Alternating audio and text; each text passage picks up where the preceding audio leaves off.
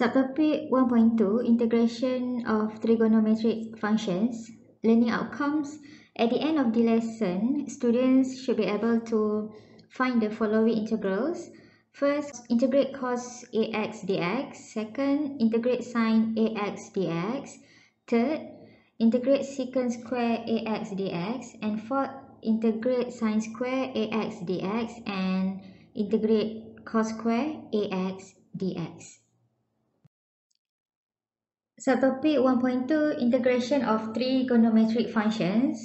Part 1 Integral of sine ax, cos ax and secant square ax. So as we know, integration is the process of antiderivative. So integration is related to differentiation. Let's look at further example and let's recall differentiation. So if we differentiate sine ax with respect to x, we get a cos ax.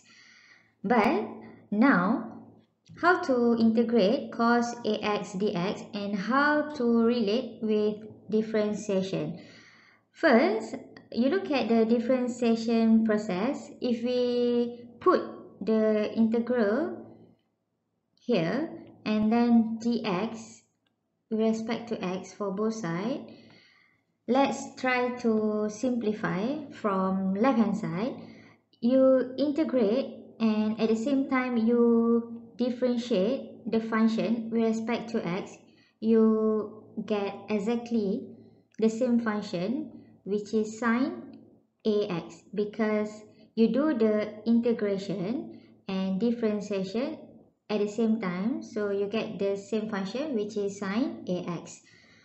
On your right hand side, you need to integrate a cos ax dx, and a is a constant, so you put here a and integrate cos ax dx. And the question asks you to find the integration of cos ax dx. What you have to do is to rearrange the equation and try to make cos ax dx as a subject. This one, cos ax dx, you make it as a subject. So you get, you bring a to the left and then you get integrate cos ax dx. You have sine ax over a, and don't forget to plus constant. Okay, so here is the answer. You integrate cos ax dx, you get sine ax over a plus constant. Second part, differentiate cos ax dx. So let's recall differentiation. Differentiate cos ax with respect to x, we get negative a sine ax. And if we integrate sine ax dx, we get negative cos ax over a plus c.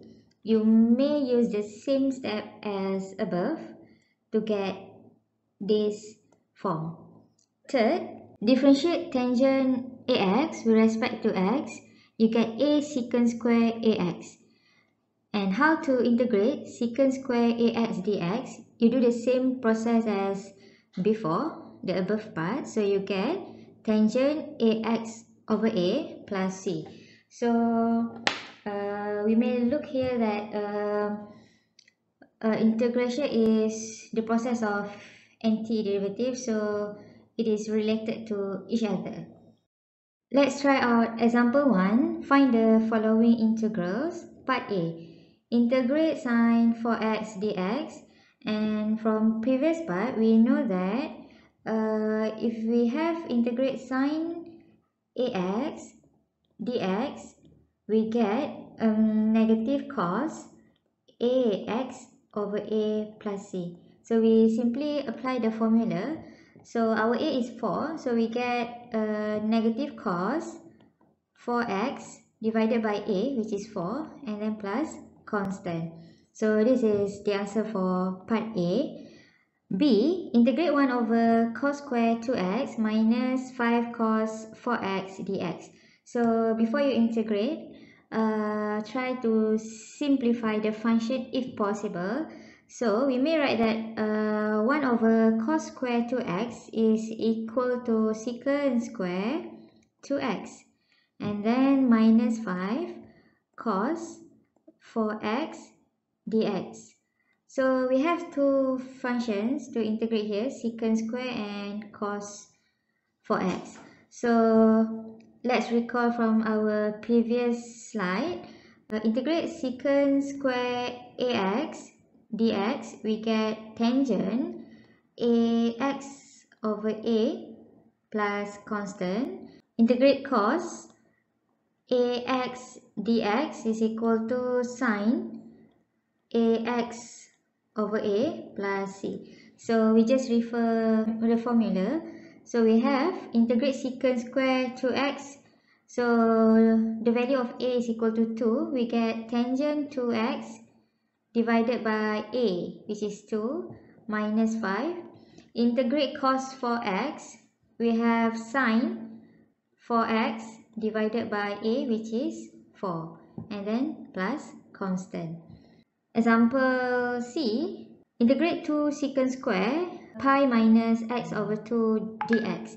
So the answer is 2. 2 is only a constant, so we just copy 2. And then secant square, we integrate secant square, we get tangent. So we have tangent. And then you just copy the angle, which is pi minus x over 2. And the formula is divided by a. A is the coefficient of x, which is negative 1 over 2, and then plus constant. Don't forget to simplify, you get negative 4 tangent pi minus x over 2 and plus constant. Okay. Let's try out example 2. Find the following integrals. Integrate sin x cos 2x plus sin 2x cos x dx. So we need to apply compound angle formula. By looking at this question A, the compound angle formula is sin A plus B. So sin A plus B is equal to sin A cos B plus sin B cos A. So by comparison, our A is equal to x and B is equal to 2x. Therefore, it equals to sin x plus 2x. Okay, because our A is equal to x and B is equal to 2x. So we simplify, we get sin 3x. And applying the formula, integrate sin 3x dx, we get negative cos 3x divided by 3 plus constant. Part B, integrate cos 5x cos 2x plus sin 5x sin 2x dx. Again, we apply compound angle formula, which is cos A minus B, because we have plus here. So the formula should be minus in between. So cos A minus B is equal to cos A cos B plus sin A sin B. So by comparison, our A is equal to 5x and B is equal to 2x. And we have cos 5x minus 2x. This one is from cos A minus B. And then we simplify, we get integrate cos 3x dx. And again, we apply formula, integrate cos, we may get sin 3x and divided by A, our A is 3 plus constant.